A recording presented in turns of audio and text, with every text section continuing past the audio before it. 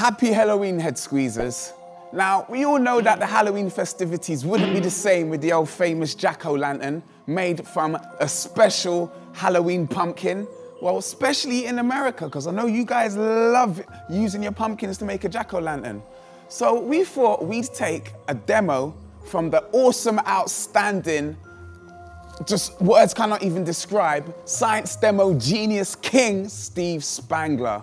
Now in this one, it just involves basically blowing up a jack-o'-lantern. Well, not blowing it up, kind of blowing out his face in a very clever way. We're gonna use a substance called calcium carbide.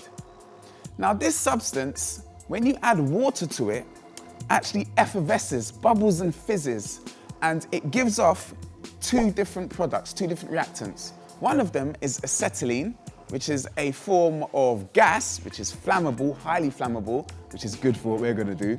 And the other thing it gives off is calcium cyanamide. And that is basically something else that we don't even need to worry about in this demo right here.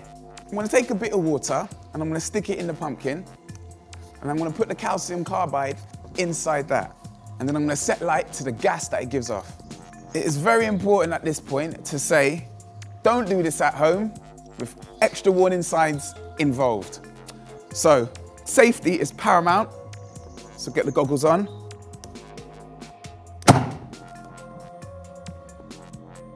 And that's why Steve's the man. To give you a better idea of why that happens, let me take a little bit and put it out there and show you exactly what happens when water meets calcium carbide. So here's a bit here. Miners used to use this, and they also used to use it for headlights of motor vehicles. So here's a little bit of water on a calcium carbide. You see it fizzing, effervescing. Look what happens when you light that now. Now that's pretty flammable stuff. Now obviously in mines it's not the best thing, because methane can get released in certain mines and explosions. So now they use LED lights and stuff. Now remember, there's always a ratio between the two. When it runs out of water, the reaction stops giving off gas. But if it runs out of the actual calcium carbide, it stops giving off gas. So there we go, that's what's happening in there. But let's not just stop there. Let's go a bit further than that. Let's try it on some of these big, massive pumpkins. Yes.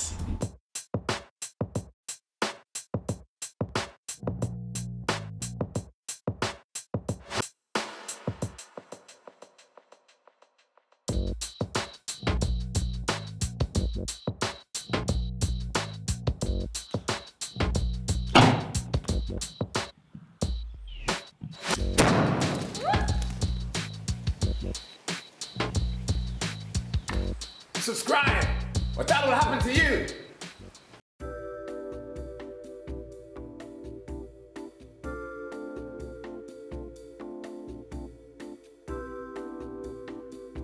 Oh!